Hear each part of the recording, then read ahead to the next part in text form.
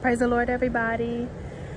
My name is Minister Leila Stevenson, and I want to take just a minute of your time to talk through some of the much anticipated changes that we can expect to see with the reopening of our grand state.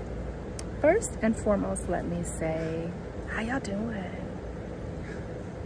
No, really, how y'all doing, right?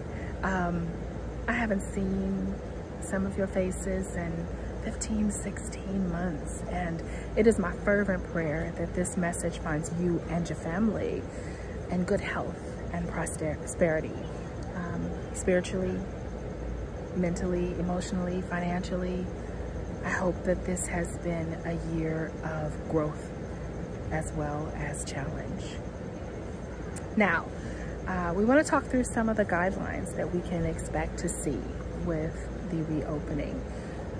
Most notably, the new masking guidelines. If you are unvaccinated, you have to wear a mask. That is especially important when you consider coming into the building with our many seniors and people who have pre-existing health conditions.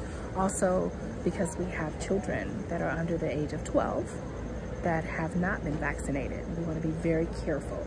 Again, if you haven't been vaccinated, you still are required by law to wear a mask. But if you are vaccinated, then you can take your mask off, both inside and outside, with a few exceptions. Per the California Department of Public Health, that's CDPH, California Department of Public Health, .ca.gov. I will post a link.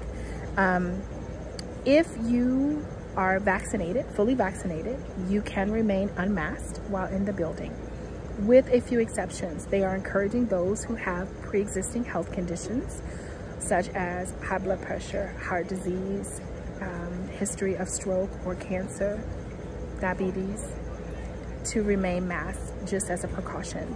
Also, if you are in mixed company with those who are unvaccinated, say under 18 or especially under 12, because there aren't any vaccinations available for them, they also encourage you to remain masked if you're in mixed company.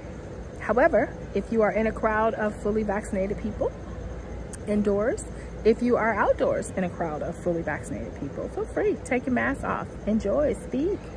And social distancing is no longer required, which is a wonderful thing. Now, we still encourage you to use caution, use common sense.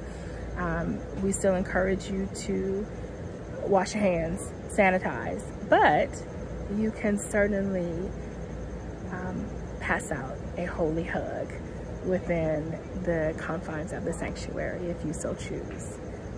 I will again post a link to the most recent California Department of Public Health guidelines for the state of California.